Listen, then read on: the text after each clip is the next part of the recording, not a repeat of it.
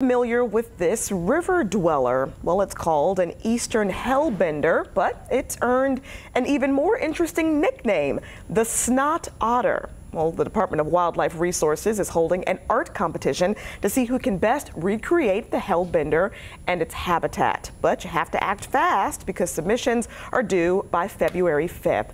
Details on the contest and on everyone's favorite Snot Otter can be found on the Virginia DWR website. So when I was a little guy, all right, lived up in Chicago. This was about, gosh, I was maybe 6 years of age. Okay. I came home from school, walked home. Back in the day, you could do that.